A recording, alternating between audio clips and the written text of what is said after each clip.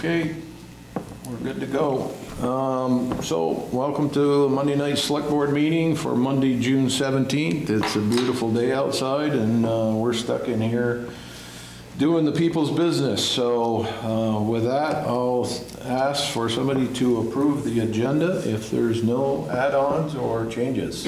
Looks like there might be something. Yeah, I have one addition.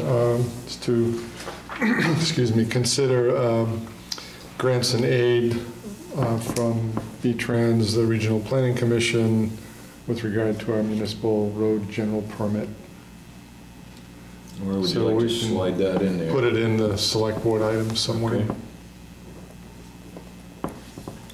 And just as a heads up, Steve is supposed to be here at 7:40. I just got an email from him. He's just leaving Burlington and hopes he'll be here in time. So if we have to, we'll skip to the select board items first.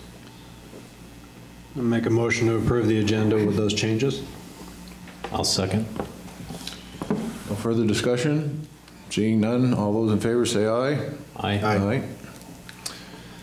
Aye. Second on the items, consent agenda items, minutes of the June 3rd meeting, and a liquor license and outside consumption permit for the new McGillicuddy's Pub. I'll make a motion to approve the consent agenda items. Second. No further questions? All those wish to approve, say aye. Aye. Aye. Public? Anybody from the public here wish to speak at this point? Seeing none, we'll jump to the interview for the Board of Listers. Mary, take it that's you. You're welcome to come up to the chair or stand to the mic, whichever you prefer.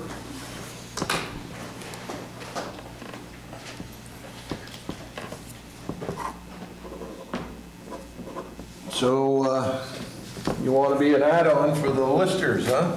I do. Give us a little bit of a background and maybe reasonings why you're excited to do so. I will answer that question, maybe not the second part, but certainly the first part. I served the town of Waterbury in the 90s as town health officer and found that to be a really fulfilling and interesting experience. And since then, I haven't been involved in the town in providing any type of community service. And listening to my brother, Bill Woodruff, who has been a lister, and previous to that, David Keefe, and then Alec Tuscany, and Phil Baker, I've learned about what the listers do and seen what they've been called upon. I myself have been before the Board of Listers and understand what an important role that is and how they are part of the face of the town. And typically in that type of situation, the person coming before them is not in a good place, and so the listers have to be, sensitive and impartial and listen to people, and I think that I'm very good at that. I've officiated high school and college sports for years and have been in very tense situations with people that are upset and wanting things to go their way. And not that being a lister is exactly the same thing, but I think that you have to bring a perspective and common sense and respect to the people that you serve. In addition, I think, looking at how property values impact every resident in some way, shape, or form, I do think it's an important component of the town's work and would be pleased to serve. Well, there's no doubt that being a lister is kind of one of those invisible cogs in the wheel of works that, makes the municipality function. I'm sure at times being a lister can be difficult, listening to somebody grieve their taxes, or I don't know if I was a lister years ago when I was a young guy there in Duxbury. It was so long ago I kind of forgot what it was really all about, appraising homes and evaluating everybody's parcels to try to not be too impactful on everybody's pocketbooks, but yet have to generate the revenue source that keeps us going here, so. Well, and I think it's so transparent now with the parcel map that's online. You know, people have a lot of information at their fingertips, and so it's important to really be impartial and fair and try to strike, you know, that place because of that transparency. People can compare property values, and I think that's healthy, and I think that really probably helps the role of lister and assessor Dan Sweet in doing their jobs. Any other board members like to say anything, ask any questions? I think it's great that you'd like to step up. Yeah, it's important that more people try to help out with the municipality. It's, I think it's meaningful and gives you a sense of accomplishment and pride to be a part of the town and help out, because as time goes on, it seems like less and less volunteerism is available to us. So we certainly welcome anybody that wants to step up to the plate. How many listers are there? 3. Currently. Currently, there are 2. Currently, okay. Bill Woodruff has resigned because he's moved out of town. So is there a term Till period? town meeting. And then Bill's term would have been up, so then Mary will have to hopefully take out a petition. So that would be March what of 2020? You can get to work. March 3rd. So So if somebody there'll be like, somebody elected on March 3rd, so she'll have to serve through March 3rd. yeah, so if somebody would make a motion to bring Mary on board from now till March 3rd, 2020, we can let her begin her duties. I'll make that motion, so moved. Is there a second? Second. Okay. Any further discussion? All right, seeing none, all those in favor, say aye. Aye. Aye. Aye. Thank you. Thank you. Thank you. Welcome, Yeah. Mary. Thank you. Good luck. That assistant health job is still open. Maybe in a few years. I'll see how Lister goes. Good idea. Well, thanks for coming in tonight, Mary. Yeah, you're welcome. I thought the same thing on a nice night. I thought, oh, maybe I'll skip this, but no. And Carla, I'll let Dan know about the 27th. Yeah. Okay. Good night. It was quick anyway, Has to thanks. sign an oath or something. Oh, and you'll have to stop in at some point and sign an oath before that. Okay, Yeah. I'll do that. Yeah. And fill out some employment paperwork. There's a big paycheck that goes with this job. So Okay. Thanks again.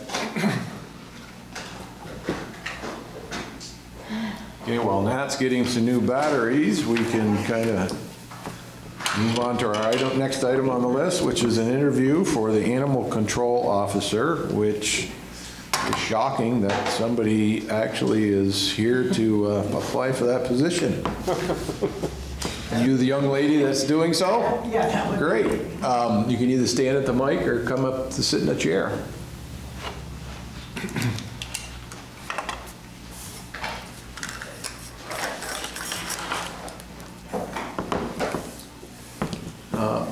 Give us your name there first. I'm Andrea McMahon. I actually live in Duxbury up on Camel's Hump, moved up there in 1980. I own and run Rip and Co Kennels, which is a boarding and grooming kennel. Been involved in dogs and animals all my life. As a teenager, started working for vets, went to school to get my animal science degree. Continued as a vet tech for many years, and then when we moved up here, it just kind of fell into, would you take care of my dogs? We raised Siberian Huskies for about 40 years, showing them all over the country. We're darn successful, enjoyed it immensely.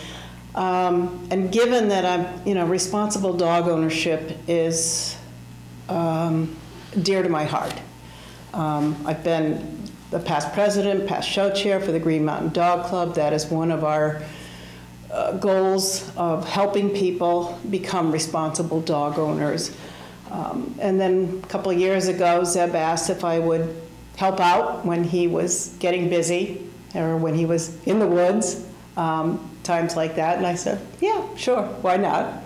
Found out there was a lot happened when Zeb was gone in the woods.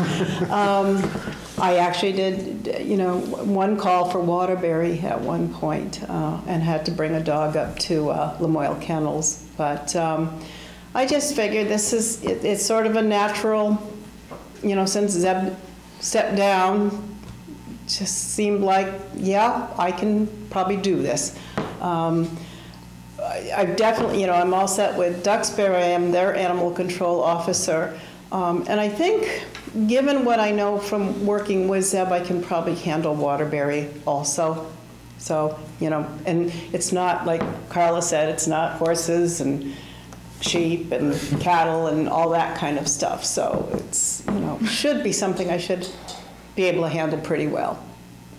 So Andrea, how long have you been doing Duxbury's animal control? Well, as Zeb's assistant a couple of years, but no, I was just like 2 select board meetings ago, last month, I became the official. So if you've dealt with dogs all your life, perhaps dealing with with owners that don't necessarily want to be responsible pet owners. Right. Have you run across any difficulties with that type of thing? And I'm spent much of my life talking to people about that, and I don't feel that you can go into somebody's face and say, you're doing this wrong. I don't like the whole, we're going to take your dog away. The thing, you need to work with people. How can we make this situation better? And this is something, as a person, we raised Siberian Husky. We placed puppies in homes, and one of my big things is always following up. I always know where all my puppies were and went. And in doing so, I also did Siberian Husky rescue for the National Club. So I got a lot of calls. People wanted to get rid of their dogs, or complaints from neighbors, the dog killed the chickens. So it's something I've been doing kind of all my life, is mediating. Education just goes a whole lot further than threats. And that's more my goal, is let's try to get people educated. I want to see everybody up to date on vaccinations. I'm not going to chase anybody down that's not licensed, unless somebody in the town, you get a complaint or something like that, but I don't feel that that's something you can do, is just try to scrounge around. Is your dog licensed?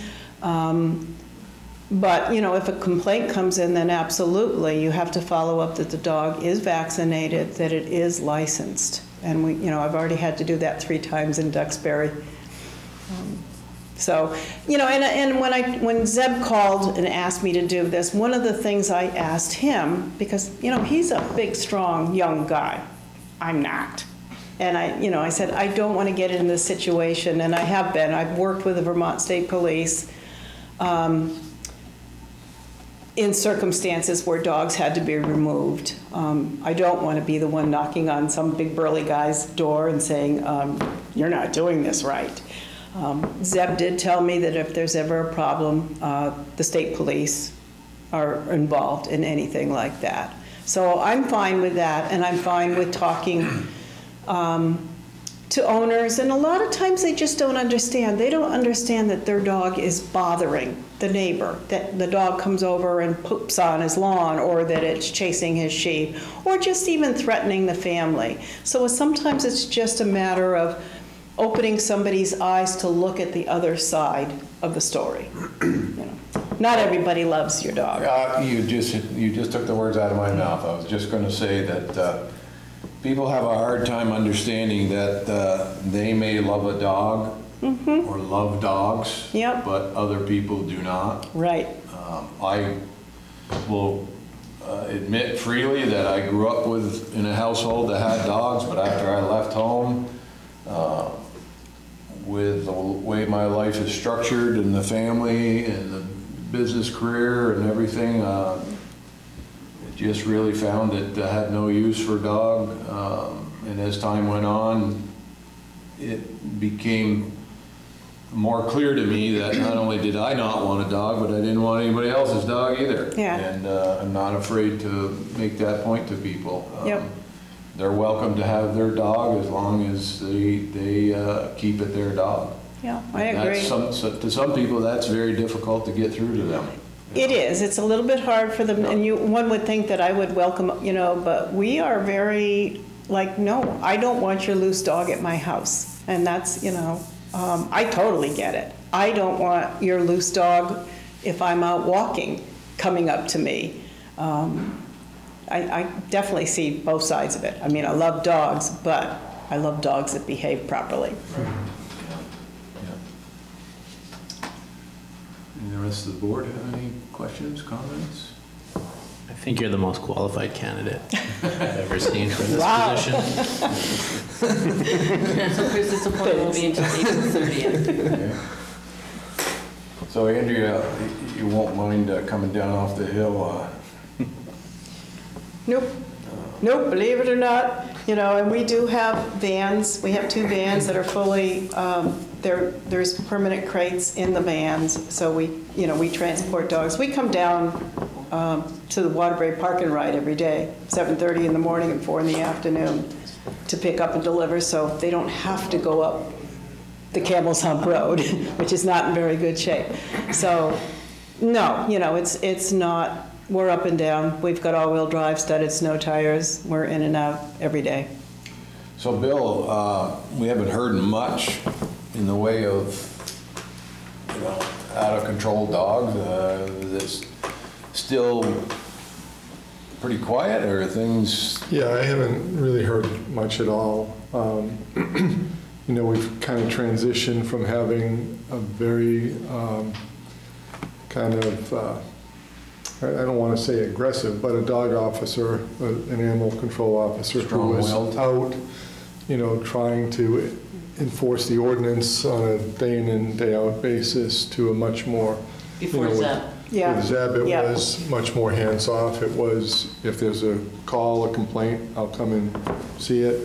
We haven't had too many, we haven't had any complaints of late. I was just at the, walking over to the swimming pool area today to check on some things there, and I noticed the sign that said, the ordinance, and that no dogs on the playing fields and stuff.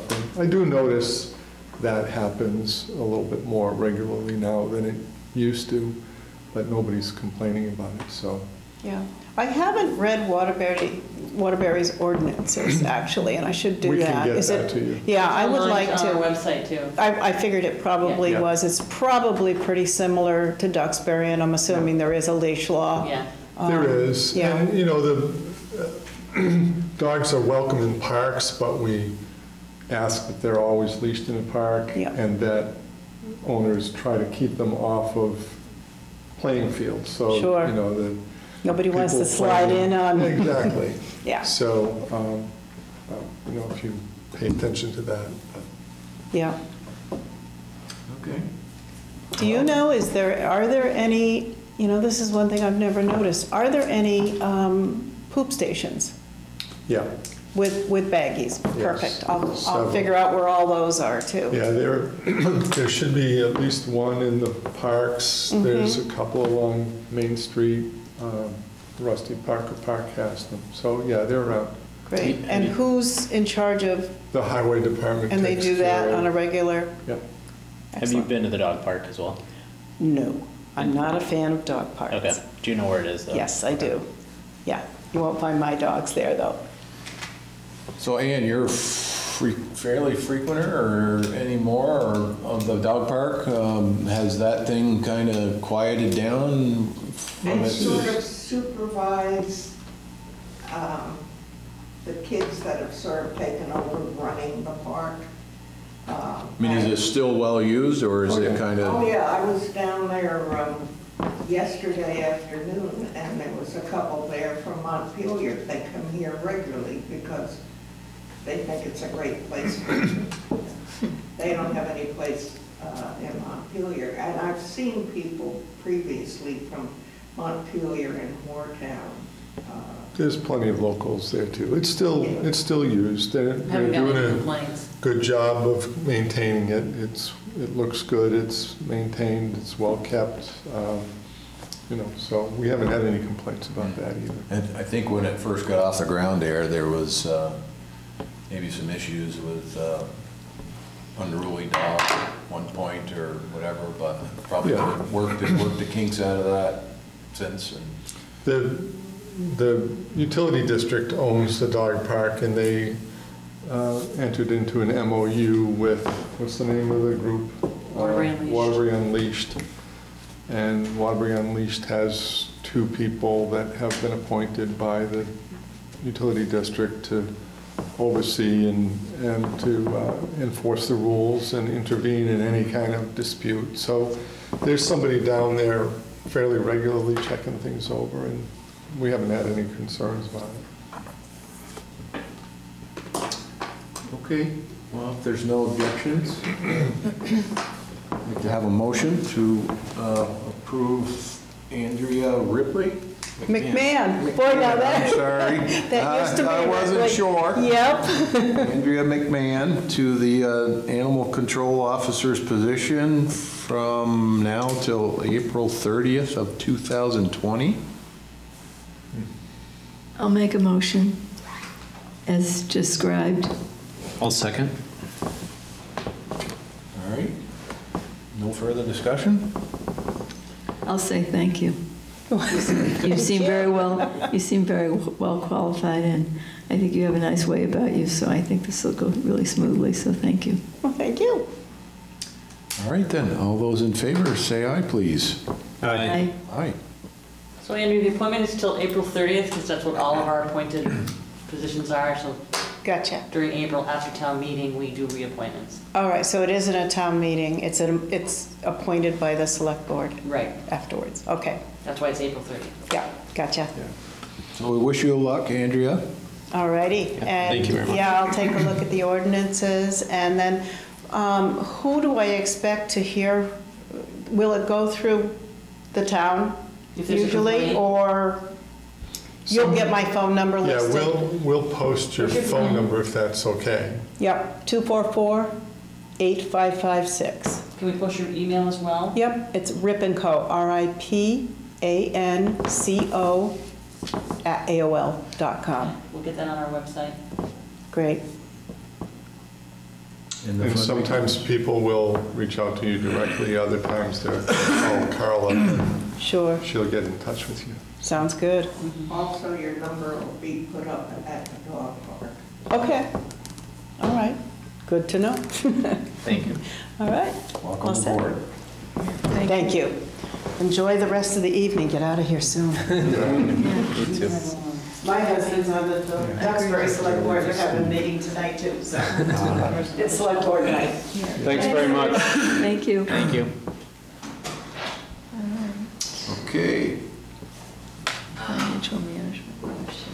Gotta skip over Steve. No, you're next. Oh, no, I'm next. We're, So I have copies, but I did email you the financial management questionnaire that's right. required to be completed by the town treasurer each year by June 30th. And it's basically just ensuring that we have checks and balances and division of duties between the treasurer, the bookkeeper, the municipal manager. So, You. and me. Making sure I'm not embezzling, writing checks to myself. Right. Heavens knows we know that there's enough of that going on in this country. And it's just required to be signed, probably approved and signed by the chair. Is there a motion needed? Yeah. Probably should. Okay. I would make a motion to approve the signing of the financial management questionnaire. I'll second that. Was there any questions about it? No further discussion? All those approved, say aye. Aye. Thank you. Okay, authorized contract with 106 Associates for survey of proposed Farrar's additional historic district. Right, we're going to have to put that on hold for a minute until Steve Okay. gets here. Steve, oh, because of Steve, yeah. Yeah. Sorry about that. Yeah, okay, you want to jump to one of the select board items then? Sure. We could do the vendor ordinance. Okay. So that's already been approved, I just need a signature for it, 'cause it became effective on Saturday. All right.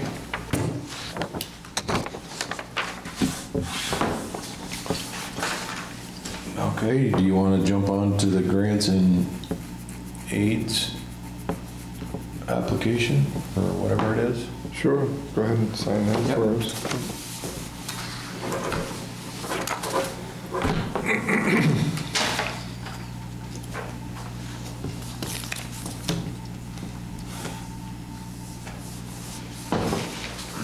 Pen, Jane?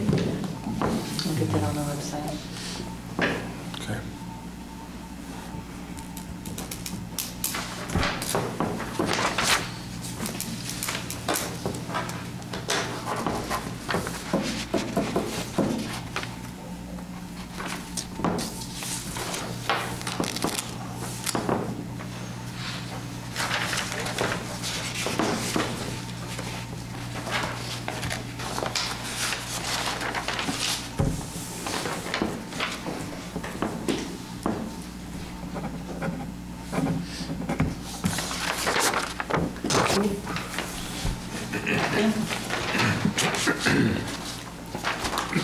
This is kind of an annual event that we need to consider. The state has determined that Waterbury has 25 to 30 miles of our town highways that are hydrologically connected to surface waters, so streams, brooks, rivers, and the like. And as such, these are important waterways that the state is attempting to clean up in both the Champlain Basin and the Connecticut River Basin, and I imagine even in the Memphremagog Basin for those few towns that drain that way. Anyway, the state has made money available to municipalities through the regional planning commissions, and it's all based on these number of miles of road. So in our case, we're entitled to a grant of $12,700. Worcester, which only has 10 to 15 miles of connected roadway, they get $5,700. Barry City and Town, they have 40 to 45 miles of highway that are connected hydrologically. They get $19,600. And so on. Northfield looks like they're the big winner, $21,900 for 45 to 50 miles. With this money, we are expected to do projects that we do anyway every year. There's a general permit now that municipalities have to get from the state of Vermont in order to operate our highways, and this is one of the issues that we have to deal with. So we're expected, where appropriate, to put in stone line ditches or grass line ditches. Culvert replacement projects are permissible uses for this money, as are outfalls from storm drains, catch basins. So we've already got money in our budget to do culverts and ditches and storm drains and the like. And we can use this money to supplement or support our own budget. So we don't have to put more money in the budget, which I'll let them decide why or why not. There's a 20% match, which can be done in cash or in kind. We will make the match either way. We've got much more than this money in our budget, and we will spend more staff time on it. So I would ask that the board approve the letter of intent to participate in the Municipal Roads Grant and Aid Program and authorize me to sign the application on behalf of the town, which has to be submitted by July 3rd. Would somebody like to make that motion? I'll make that motion to approve the, Letter of intent. just what you said. So- That letter of intent for the town roads reimbursement program. There's a second. I'll second that. Any further discussion? Who seconded that? I did. So quick question. This spring, when we were making our presentation at the State House for additional funds for our roads, there was complaints from some of the other officials from other towns that, in fact, I may have said it, or you may have said it there, that the towns are going to be burdened with this additional cost to try to help fix up Lake Champlain. This grant process seems to be maybe a partial fix from the state level to help out with that, but yet I think if the towns had just received it through state aid to highway, is this their way of maybe stipulating that that money goes specifically towards that? Is that what this is about? Yeah, and that's why I said before that it's kind of an odd situation where they don't necessarily require you to do more than you were doing otherwise. So there may be some towns out there that didn't or have not included in their budgets stone lining ditches or grass lining ditches, you know, and because of this and the general permit that the state has to issue now, that has to be approved, they're required now to do that, and the state's giving them money for it. In our case, we've been doing this kind of thing for a long time. They're not telling us you got to spend more money. They're just providing this money to us. So it is their way of kind of targeting this as an issue, and there's probably a few municipalities where they're hitting the target and getting something more done. Most cities and towns that I know of are doing this kind of stuff already. Well, it's funny, over the weekend, my son-in-law, who's an engineer for the state, was telling me that there was a conversation about this particular issue, cleaning up Lake Champlain, and the fact that the towns were going to be required to deal with, you know, ditchways and stormwater and whatnot. And the comment was made that the real problem is the sewage runoff when these facilities are flooded. The amount of impact from those way outweighs what's coming from the roads, apparently. And the comment was also made that this is an easy way of shutting people up by you know, the people that are complaining apparently about cleaning up Lake Champlain.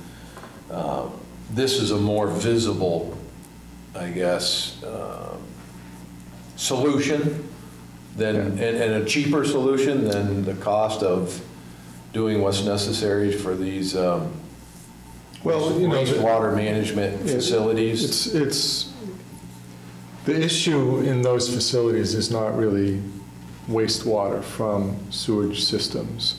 Back in the middle part of the 20th century, the normal practice in municipalities was to basically combine stormwater overflows and put it into the wastewater systems.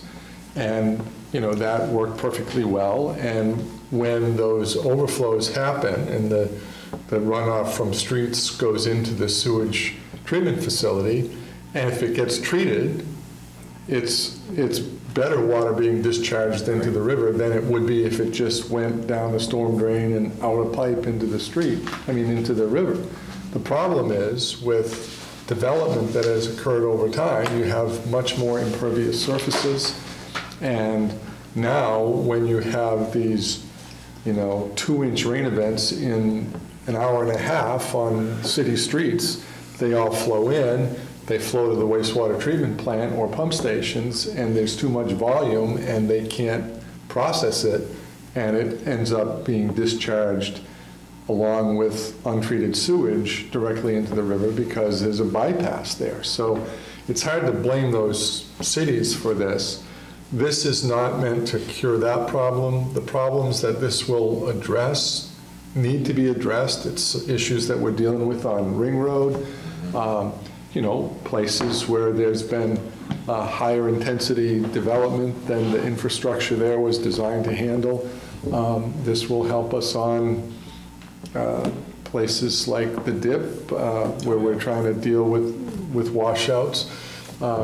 So it's important that this kind of stuff be done. My comment was that, it's helping us in that we're getting a little help to pay for things that we were otherwise doing. We're not necessarily doing more than we would have otherwise, and except for the camera, I don't want to go into that too much, so people don't get a bright idea to make us, actually spend the money at a higher level of money. Well, we'd have But the combined sewer outflows is a much bigger issue. I know the Public Works Director, former Mayor of Rutland, Jeff Wenberg, has indicated, it's millions and millions of dollars just for the city of Rutland alone. And to expect they're going to be able to do that on their own without assistance, it's just not going to happen. Yeah, I think that was kind of what the discussion that I was talking about was about, that the millions that it would take to actually address the real impact. Yeah. And the unfortunate part of it, and I'm not minimizing the work that we're doing, we put these stone line ditches in, which means every so many years you actually have to go and take the stone out and then dig out the sediment that the stones trap, and then you got to put the stone back in. So it's a little bit more labor intensive, a little bit more work for us, but it does what it's intended to do. The unfortunate part is, if you drive down Route 2 right now and you look at what's coming out of the Little River based on that landslide that happened a couple weeks ago up in Cotton Brook area, the amount of sediment that's going down the river now dwarfs anything that, every municipality in central Vermont could get out of the water by doing these projects. Yeah, yeah. Having,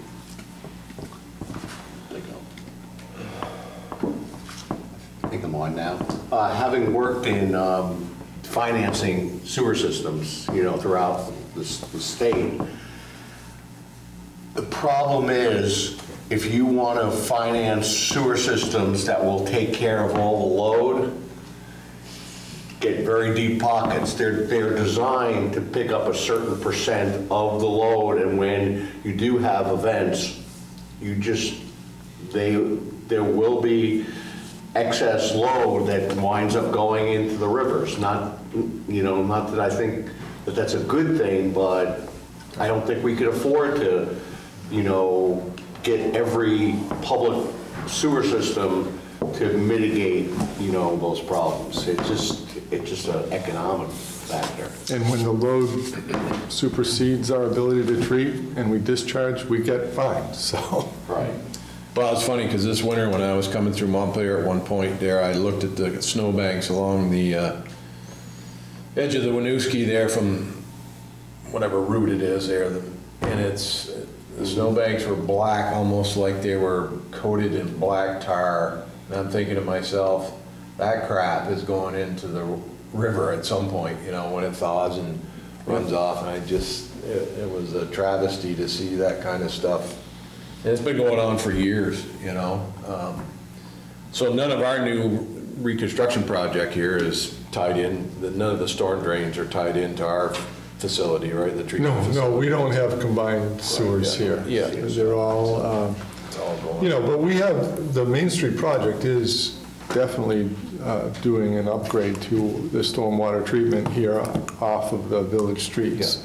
You know, down by, behind Napa, you know, near where Doc Dumas, I still remember it as Doc Dumas's house is, you know, there is a discharge there that basically goes directly to the river.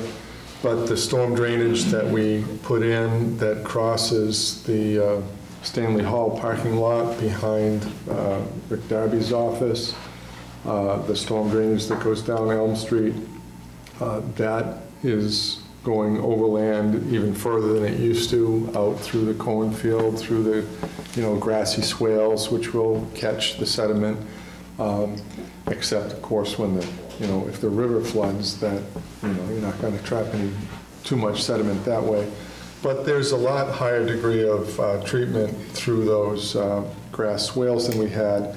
And then, of course, once they get down to this end, there'll be a sand filter that's built right in our front lawn of this building, and that will discharge to Thatcher Brook, which, of course, runs right into the Winooski. And, you know, we'll have to maintain that sand filter.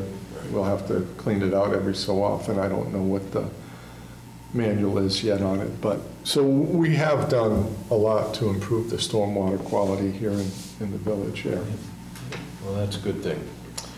Okay, got a little sidetracked there. Motion's been made and seconded, and if there's a voice of approval, everyone could say aye. Aye.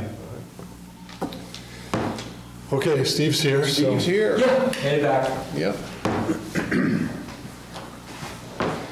Okay, very good. So the item, as you can see, is doing an historic structures, site and structures survey for Farrar's Addition. We brought this to you during the budget time, and I'm just going to pass around the proposal that our committee selected. Just got the one copy. Just to give a quick recap, this is the area that is to the west and the north of the roundabout, basically. It's the area of Butler Street, Wallace Street, so on, out to the limits of the former village of Waterbury. It's about 65 houses and commercial structures, and we budgeted $12,000 to do a survey. This is a project that our Historical Society is very interested in. The EFED commissioners are very interested in. So we put out a request for proposal back in the end of April, once the appeal period on the budget and all had expired. We had a deadline of May 17th. We advertised it through the list of consultants that the State Division for Historic Preservation has for architectural historians. Pretty extensive list. And we got 3 responses. And we had a committee that was made up of Barb Farr and Skip Flanders and me. And so the one that we selected is 106 Associates. This is Scott Newman. Bill went through, I discussed it with Bill before bringing a recommendation to you. The proposal is very thorough. I think you'll recall Scott's work on the Waterbury Village Historic District survey or resurvey. This is a brand new area. It's not a current historic district for Waterbury, so it would be an additional district. We have 5 now, so this would be a 6th district. So this work would take us through the submittal to the state. It would include taking the comments from the state, incorporating them into the survey. It's set up with a schedule to be done all this year under this current year budget, with work to be completed in mid-December. So the cost is under budget. This proposal is $10,880. As I mentioned, we budgeted $12,000. It's a good, thorough proposal, and what we would be looking for this evening would be authorization for us to enter into a contract with 106 Associates, Scott Newman, to do the work. And you liked it because it was thorough and under budget? Right. What were your selling points? We gave all the consultants the budget. It's partly my philosophy of working with consultants. You're really looking at qualifications. It's not like bidding construction or something like that. And so they all came in within budget. We had two that were very good. Brian Knight was the other one. And then we had somebody actually local here who proposed a survey. But this one, the committee felt rose well above the others as far as quality and experience. So it is thorough, yes. Mm-hmm. Okay, thank you. Yep. Does anybody else have any questions or comments? And what we'll do is a similar process to the work on the Waterbury Village Historic District. So it'll come back to you for a presentation for your input. We'll be contacting all the landowners by letter because the consultant has to go out and take photographs. They just take them from the street typically. So we'll be doing a mailing to everybody to inform them about this. We did have a case with the other district where somebody objected. Their property was withheld from the survey when it was submitted. In order to block the whole project moving forward, we have to have at least half of the residents objecting. But we did have a case before, one objection, and there might have been two. I know two. One was withheld. There were two, weren't there? I think there were two. Yeah, yeah. Will this, when this survey is done, will the entire village have been done? Well, not the village that's up behind the Holiday Inn or the Best Western, but there's the Mill Village, right? Right, that's and a then separate district. There's the one that we did last year, which included Railroad Street and Union Street, part of Stowe Street, and then the Main Street one, right? Right. So this, in addition to the other survey, will cover just pretty much all of the historic part of Waterbury Village, right? Yeah. And if just for some of the newer ones, if you're on the board, one of the reasons why the former trustees of the village wanted the last survey done, which this same company, Scott Newman, did, was that if you have this designation and if there's a disaster, you don't have to meet as stringent recovery standards as you would if you're not a historic structure, right? That's correct, yes. And these properties, since they are historic, it partly meant to give property owners the best, the broadest choices going forward if there was another flood.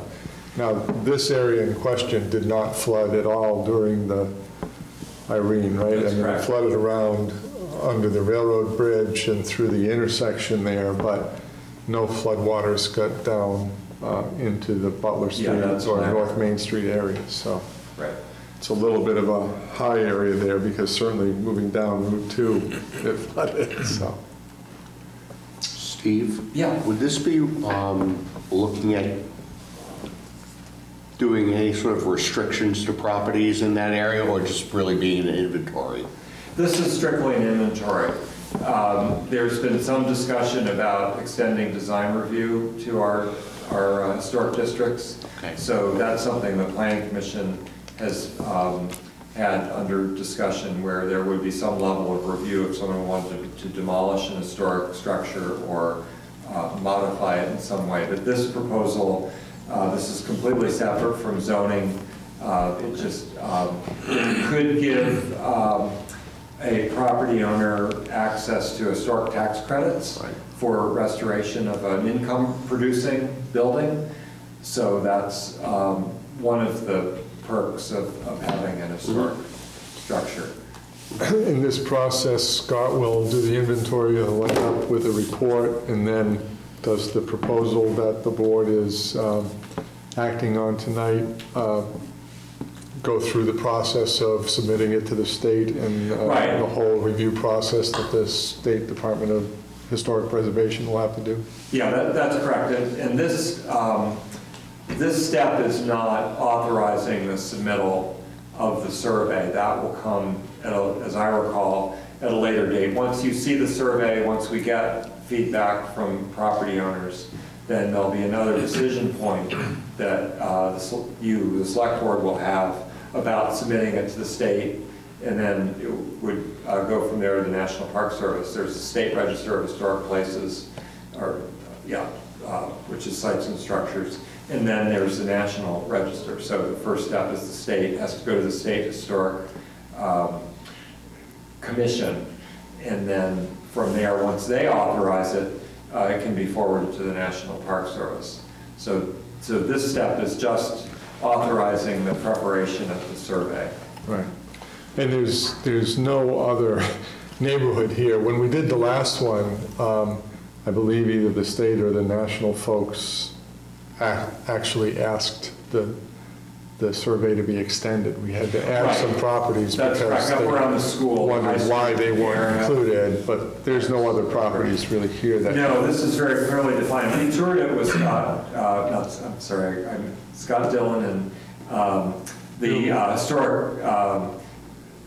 architectural historian with the state. So Scott actually gave us a preliminary proposal for budget purposes, and we, Devin Coleman is the state architectural historian, and we toured it because we wanted to make sure that he was in support of us pursuing this survey, and it is very well defined.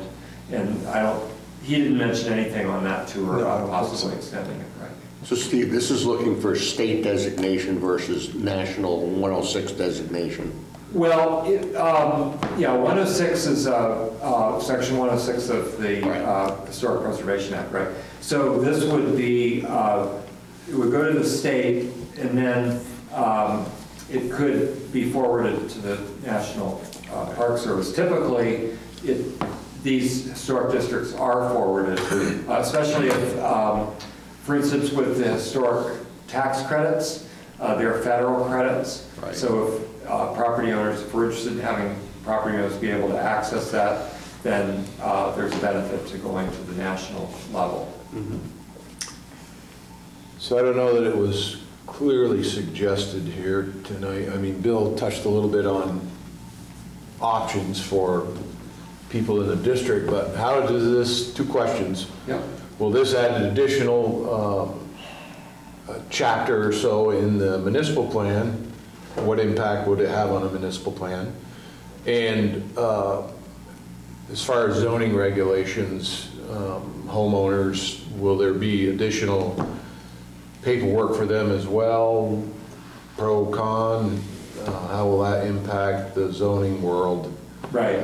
So, so this process all the way through to even the national level, in of itself, has no local. We don't have anything in place right now that would cause a property owner to have to jump through some additional steps. If a project goes through Act 250 and this is in place, then it would come into play. There are very few properties in this area that are either currently under Act 250 jurisdiction or could be. I think the only one is the new townhouses and office out just past the Ezra Butler house. So as far as the municipal plan, we don't have to revise the municipal plan as a result of this. We do have a chapter that deals with, that includes historic resources. So in that sense, it's... So next time around, it would just get added to that? We would add this to the municipal plan. Yep. So there's a separate, whole separate process for anything dealing with zoning that would come back to you. So, there is some interest on the part of both DRB members and Planning Commission members, to be honest, to look at historic structures and have some level of review if one is being modified or proposed for demolition or developed in some way.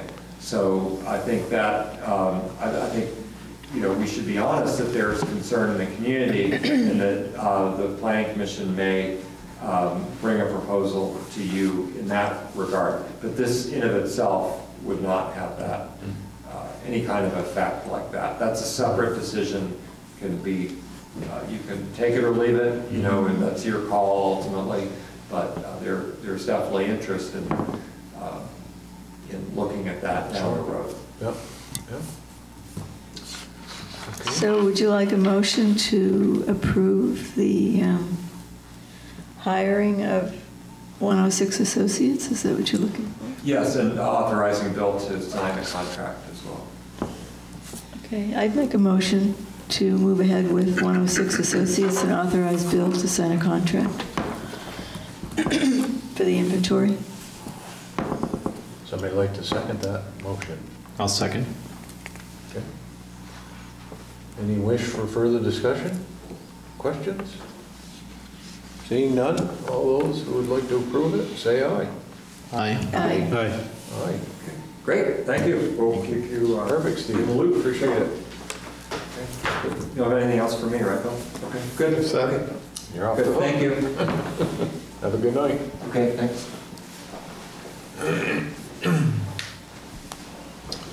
One more little issue, people, and I think we'll be out of here.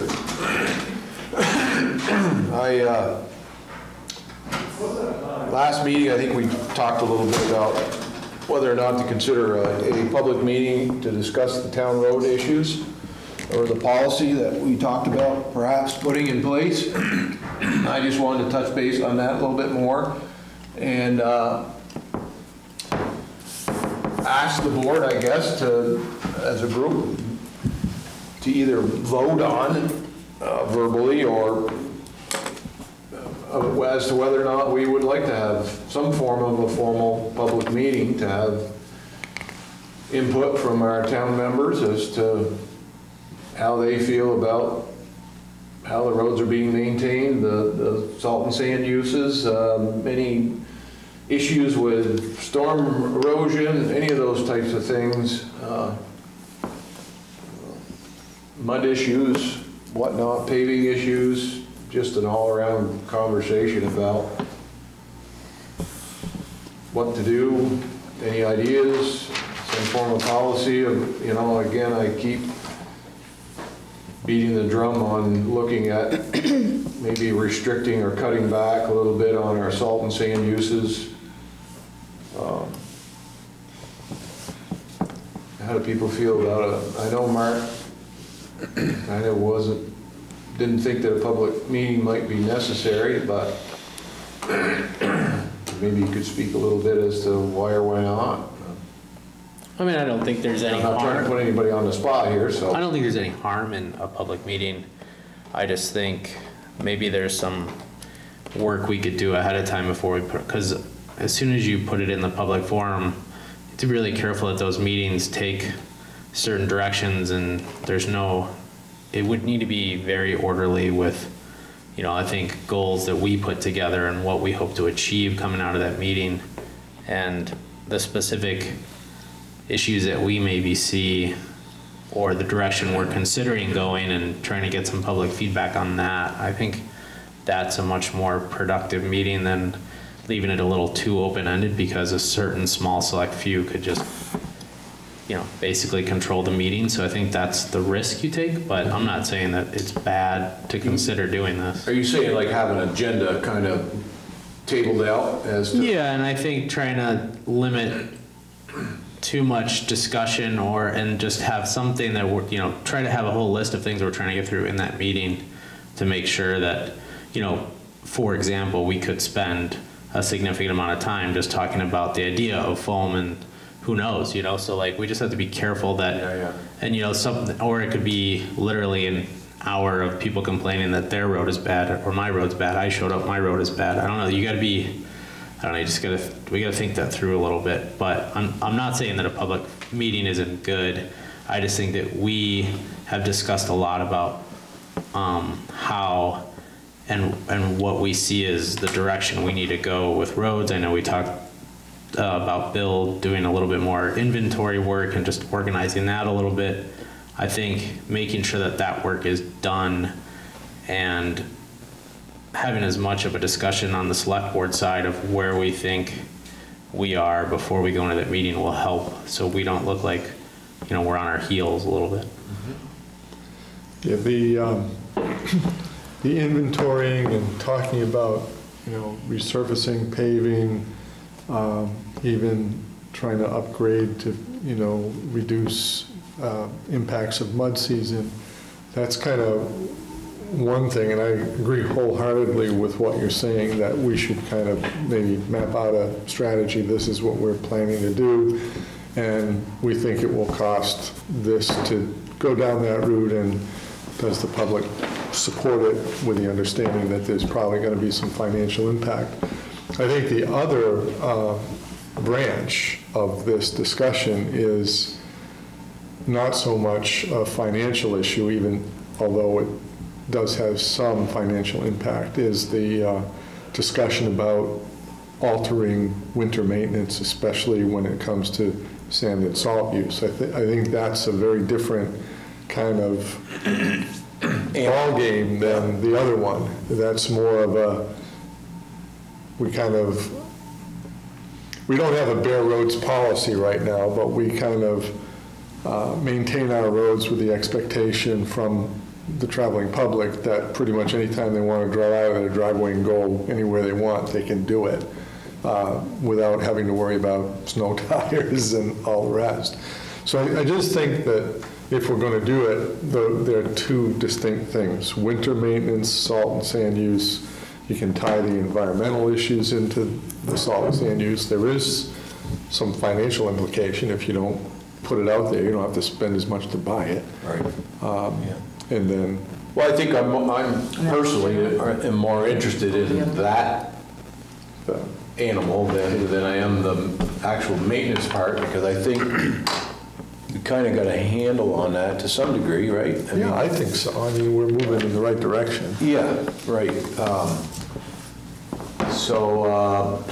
It seemed like we had talked to Bill about coming up with a list of maybe some paving projects that would be that inventory work, and what would be next. We're in the process of doing that. Yeah. But that's very different than But she can the salt report sand. back in on. Yeah. So it seems to me, and that would be covered in a regular select board meeting, so. Yeah. I agree with both what Mark had to say as well as Bill. I do think that we're in pretty good shape with a plan for infrastructure over a course of time. I think the issue of should we spend less money salting and, you know, Looking at sanding. some Yeah, looking at, but I think we really need maybe time outside of this meeting, you know, have, you know, kind of like a subcommittee time to really get our act together as to where we want, because that has to be a very structured public meeting if we're going to have it. Otherwise, it's just going to wind up becoming a free-for-all where everyone's going to have an opinion. Yeah, I would hate to see it just be a gripe session. Yeah. So I don't disagree with anything that you guys have said. So how do we go about, I mean, a committee is certainly a possibility. I guess we just gotta think a little bit about maybe what, if we get some time at home or whatever, think about maybe how this type of meeting would look, what it would look like, and whether or not we put a committee together and come up with a more structured agenda for a public meeting. Yeah, and we may want to, even in that committee, maybe include a few key local citizens. You know, it doesn't have to be just select board members. I think having them structure, you know, what's going to be said in the meeting, I think will help, you know, create a better dialogue. Yeah. No, I think if we could just come prepared, each one of us, with a, you know, a list of 5 things. You know, I know it's hard to generalize that much, but you know, if you're going to put out a community input forum, you're gonna have to, like Mark said, you're gonna have to give them an agenda, or else it just becomes a free-for-all. And if we clearly can have some consensus of mind of what the hot button issues are, then we can present the agenda and be prepared to discuss it. I think the other thing that I struggle with sometimes is I hate to think that we need to start from scratch, and there seems to be, you know, we all travel around Vermont, and there's certain towns you drive through, and you know, maybe it is literally down to budget, but maybe it's not. Maybe they are figuring out different ways to build their roads, and there doesn't seem to be, and maybe I'm wrong, but like a good resource to find out what other towns are doing and where they're finding success. So I don't know if that's something to just keep in mind as we all travel around Vermont, is start to just take a look at what the condition of other towns' roads are, and then, you know, maybe start, I mean, I know Chris, you've done that with Essex, but just maybe doing a little more of that too, I think could go a long way, so we don't feel like we're kind of starting from scratch a little bit. You know, we're part of the Regional Planning Commission, the Central Vermont Regional Planning Commission, and Steve is on the advisory committee for that. And you know, they're one of, I think, 9 regional planning commissions, so maybe there's a forum there. Each regional planning commission has a transportation planner that gets money through V-Trans, and they're there to be a service to the town, so maybe they could help us. Yeah, and I don't know if it's, you know, miles of road over grand list to try to start to figure out, like, gauging how to figure out how to find comparable towns, or if it's miles of road over population, or what the right way to start to try to determine how we fit in the grand scheme of Vermont, and where to start to look for some of those answers. I don't know. Well, to Nat's point, I think maybe it's a task that we all should try to take on here before the next meeting, is jot down five things that you'd like to see addressed. I'm sure once everybody brings their list to the table, there will be some form of a consolidation. I'm sure it will overlap a little bit, perhaps, and narrow it down a little bit, and we can talk about what the list is and how to move forward from there after that, if that's of anybody's interest. Sure. Yeah. Could this just be done at a regular select board meeting? The public meeting, you mean? Yeah. Yeah. But focusing on pavement? Well, it's not paving. It's, No, it's, the winter maintenance issue is. Well, it's part of it. Environmental impacts. One issue. Yeah. You know, it's all kind of connected to some degree. I mean, but I think my goal, I guess, is to have a policy, some form of a policy in place for the most part to address winter maintenance, and maybe some possible changes. I see we got the mower going there for the Chervil. My nephew just told me today he's going to actually think about putting out brochures to try to alert people of, it's becoming more obvious, I guess, to a lot of people that the Chervil is an issue. Taking over? Taking over everything, absolutely, yeah. No matter where you look, it's there. So yeah, I think you just want to kind of concentrate on winter operations, how it impacts, you know, our waterways, even perhaps stormwater issues, you know, like on the Shaw Mansion dip, for instance, we've had a couple of good washouts there. All that material ends up in the Thatcher Brook and goes downstream, and I just took it upon myself to get a name from Carla, the neighbor halfway up the hill, and I called them and asked them if they'd be interested in allowing the town to possibly divert some water across their property to cut off a portion of that flow going down through the dip to reduce the washouts, because it costs the town a lot of money, and the environmental impact is huge, dumping that much material into the brook every time we get one of those washouts. In fact, a couple of years ago, we had a pretty good storm that took out half that road by the big culvert. I forget how many loads we put in there, but it was a lot of material. That all ends up downstream, and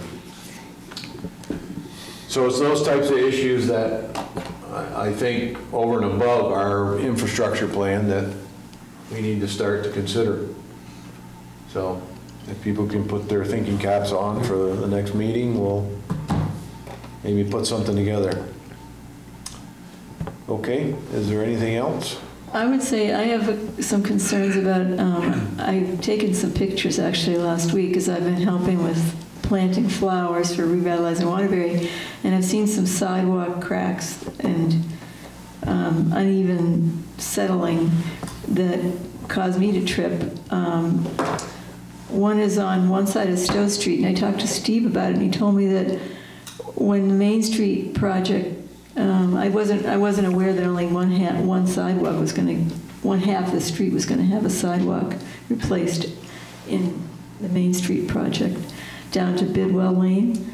He told me that he thought in front of Stimson Graves was not going to be replaced, but unfortunately. So I mean, how do we address that? How do I send those pictures to Bill and ask him if he can put that in his planning for sidewalk this year? Because I know we only have $10,000 a year for sidewalks. Well, we have $10,000 this year. You can, as a select board member, advocate for adding next budget time. Well, I'm advocating because it looks dangerous to me. And then there's also, this is not a sidewalk, well, actually on Elm Street there's some section that's bad too, one of those businesses that we're just looking at. There's quite a bit of sidewalks, but I mean, I just don't want to see anybody get hurt. So I'm advocating for that. So there you go. Take my picture. Well, that's been an ongoing issue. What do I do with my photographs? It's funny because up in Stowe, I don't know if I mentioned it at the last meeting, but a lot of Main Street in Stowe has been reconstructed, and you've probably seen it. I saw it. Mark? Yeah, it's parked next to it today. So all that right in the village, they've put foam underneath it all, but just down the road there by the car wash, I think as part of the Kabricki. Yeah, they're getting a whole new sidewalk. They're not putting any foam underneath that. They're just doing the same thing that we did here back when the project was done, the original work was done here. So it's amazing that it's slowly catching on. Maybe that will be a good test case. Yeah. Well. right. Well, the Kabricki project is being paid for by the state, Sure. and the downtown Stowe is being paid for by Stowe. So. Right. That's the difference. Yeah. Okay. Well, if there's nothing else on the list, then a motion to adjourn would be appropriate. Make a motion to go enjoy the weather and adjourn. Perfect. Is there a second? Second. Okay. All those in favor, to get out of here, say aye. Aye. Right on time. It's like a lawsuit waiting to happen. Oh my God, you're right, Carol. Right on time.